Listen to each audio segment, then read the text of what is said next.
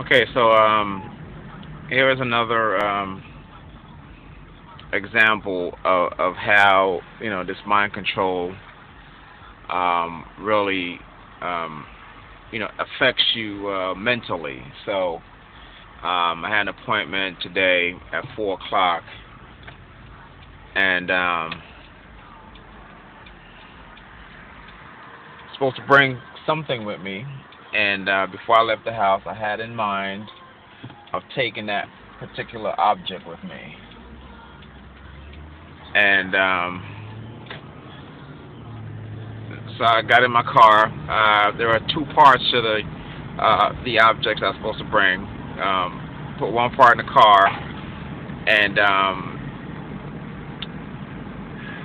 totally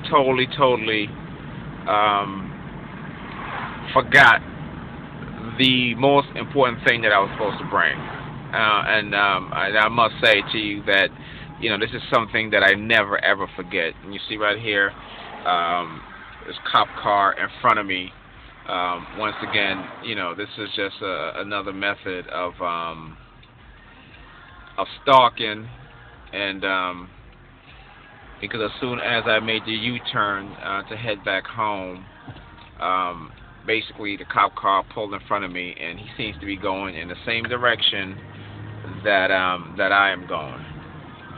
And this is something that's really gets aggravating after a while, but I try to not let it get to me. And so I basically try to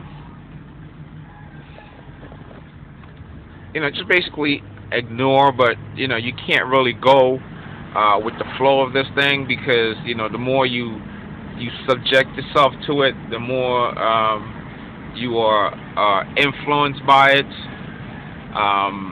Is the more easy it is for them to continue to do what they're doing, to an individual. But like I said, as I am, driving along, it just seems like all this stuff seems kind of stage. And once again, just the reading of the signs, sending a particular message to me.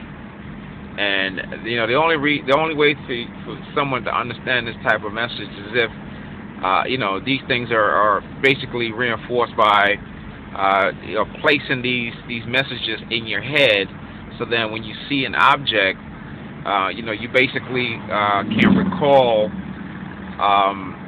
that particular message. And if you see the same thing over and over, and it means the same thing over and over, then you definitely know that something has transpired that allows you to recognize these things. So like I said, this is just another example of the stalking, the mind control, the just the illegal human rights violations that is taking place. This is something that I think the world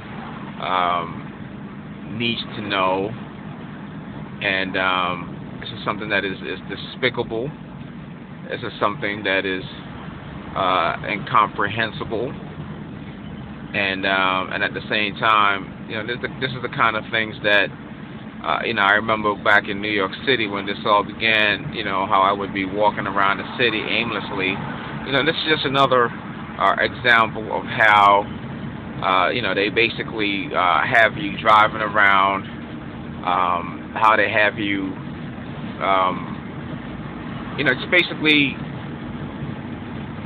riding around doing nothing but reading these signs, because at night, these things are being placed in your head, along with these these subliminal threats. And as I was driving, there was this dead cat in the middle of the road. And it's like, when you look to the left, it's like, you're looking back, and so they're trying to say to you, don't die, don't look back.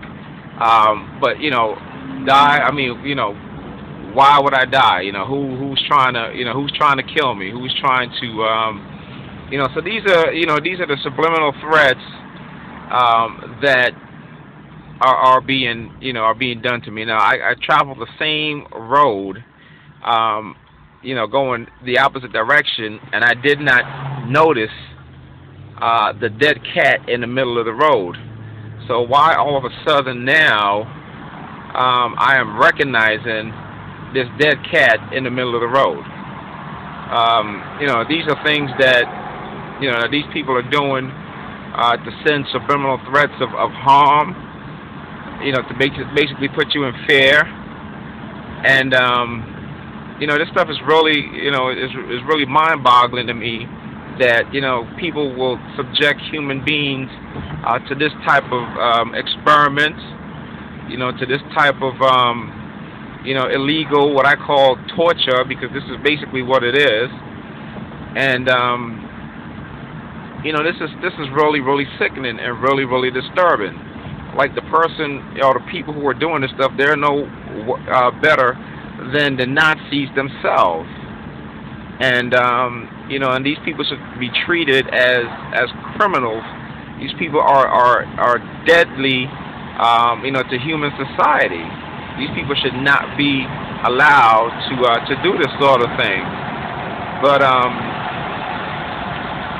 this is just another example, and I just want the world to know, and I want people out there to know what is being done to me here in the United States of America.